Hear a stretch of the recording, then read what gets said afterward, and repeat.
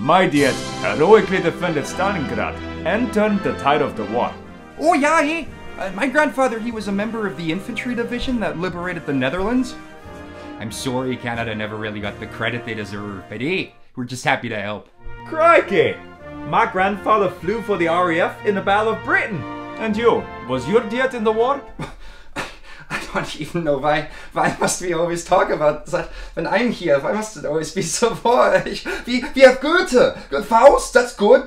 Beethoven, everybody loves Beethoven. Daniel Brühl, he's fun, he's in Marvel films. Dirk Nowitzki, what about that unstoppable fadeaways that he had? All people love him. Michael Schumacher.